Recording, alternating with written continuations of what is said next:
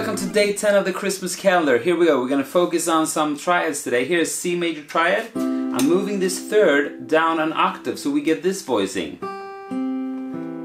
And this voicing is a nice voicing for the C major chord, and you should be able to know that on all over the neck. And it's a great thing to practice the exact same voicing but on different spots on the neck. You learn the fretboard, you learn the chords, and you can add notes to get some beautiful sounds. So here we go.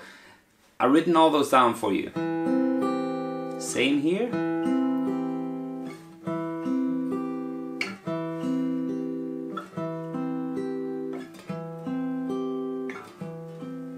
There we go. And you can do that in minor as well. All the same voicings. I've written those down for you as well. Practice that and see you tomorrow.